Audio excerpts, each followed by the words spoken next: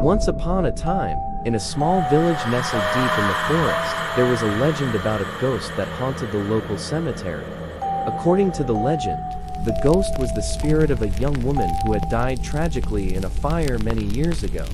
The villagers were afraid of the ghost and avoided the cemetery at all costs, especially after dark.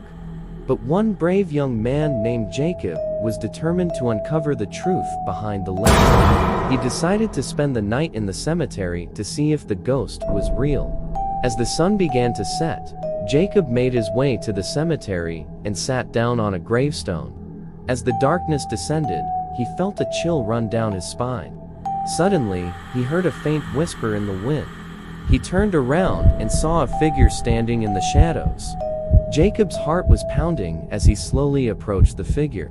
But as he got closer, he realized that it was just a tree casting a shadow. He let out a sigh of relief and turned to leave. But just as he was about to leave, he heard a blood-curdling scream coming from the other side of the cemetery. Jacob's heart raced as he ran towards the sound. When he arrived, he saw a woman engulfed in flames. It was the ghost from the legend. Jacob tried to help the woman, but it was too late. She vanished into thin air, leaving behind only a faint smell of smoke. From that day on, the villagers stopped fearing the ghost and instead saw her as a tragic reminder of the dangers of fire. And Jacob became known as the brave young man who faced his fears and uncovered the truth behind the legend.